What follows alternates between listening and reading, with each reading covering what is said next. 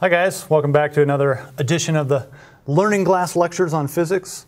We're continuing our discussion here. We're going to talk about more of the fundamentals of physics. And we are talking about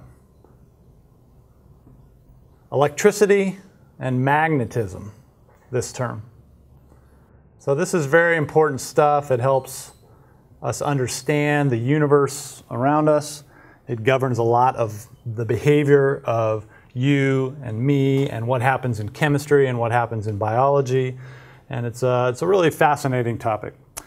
Let's just back up for a second and let's talk a little bit about the four particles that we had mentioned earlier and the four forces that we need to be worried about.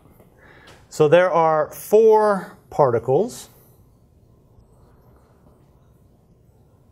at normal everyday energies. When you get to high energy physics, you can add some more particles into the mix, but there's four that we need to worry about here in our local environment. One, of course, is the electron. The second is the up quark. The third is the down quark. And the fourth is the neutrino. Okay, these are the four basic particles that you need to worry about. Now, electrons you're familiar with. Everybody's heard of electrons. The rest, maybe you're not so familiar with. But you kind of are, because it turns out the up quark and the down quark go into the proton, but they also go into the neutron. A proton is two up quarks and one down quark. A neutron is two down quarks and one up quark. Okay, so protons and neutrons are in fact made up of quarks. And then the last guy on the list is the neutrino, the little neutron. And the neutrino is zero charge, nearly zero mass, zips around the universe at the speed of light, goes through almost everything without leaving a trace. Very hard to detect. It was predicted theoretically and then verified experimentally. Okay, so those are the four particles that you need to worry about. And there are four forces that we also need to worry about. The first you're very familiar with, gravity. All right, gravity is what keeps you in your seats, keeps us planted to the earth, but also keeps the earth in its rotation about the sun.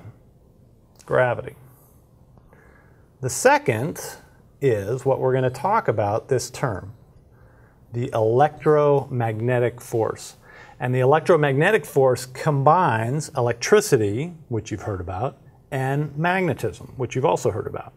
But it's sort of a new idea to combine them. It's only 140 years old since Maxwell wrote down the equations for electromagnetism that we really combine those two separate things, electricity and magnetism. All right, the third is the strong nuclear force. This is the thing that holds the nucleus together, okay? It has to be strong because in the nucleus you have all these protons, and all those protons want to blow apart, okay? They want to separate from each other, and there's some force that holds them together, and that is the strong nuclear force. In fact, if you took a whole bunch of protons and put them in a nucleus, and now you hit that nucleus, you can in fact split it in two, and those two chunks of protons will separate very violently. So violently that they can knock into other atoms and split them in half as well. And this is of course what happens in the atomic bomb or in atomic energy, right? You get this nuclear fission, the nucleus fizzes into two. Okay?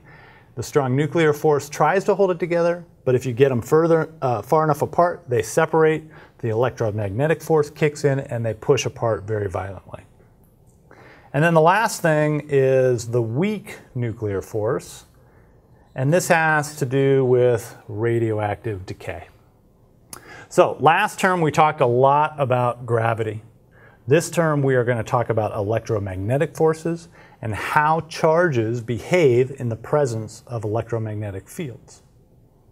All right, let's talk about this idea of charge. Charge is fundamental to understanding electromagnetism. And you already know a little bit about charge probably because you've taken chemistry classes.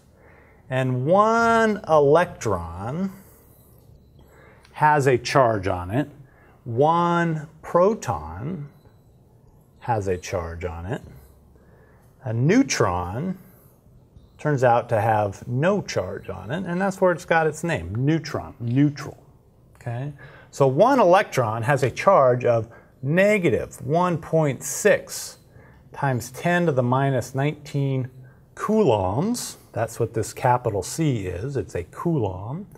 A proton has exactly equal and opposite. 1.6 times 10 to the minus 19 coulombs, positive. One neutron has a charge of 0. Okay? And this thing in right there, the capital C, that is called a coulomb. Okay? And that's a measure of charge. So one electron is a pretty small amount of coulombs. But we have a lot of electrons floating around, right? We got a lot of electrons, we have a lot of protons floating around. So the rules for charges are the following, and it's really easy to remember. Likes repel, opposites attract. That's it. Likes repel, opposites attract. If I take two negative charges and I put them next to each other in space, they repel. There is a force that is trying to push them apart. If I take a positive charge and a negative charge, there is attraction between them. There is a force trying to pull them together. Now, by Newton's third, you know that you have to have equal and opposite forces. So if I have F to the right on this one, I have to have F to the left on that one. And likewise down here, if I have F to the left on the negative charge, I have to have F to the right on the positive charge. Okay? Equal and opposite forces. Now, this configuration right here might look a little familiar to you guys. Does anybody here know what that is? Sam, do you know what that is? Where might you find a positive charge and a negative charge right next to each other?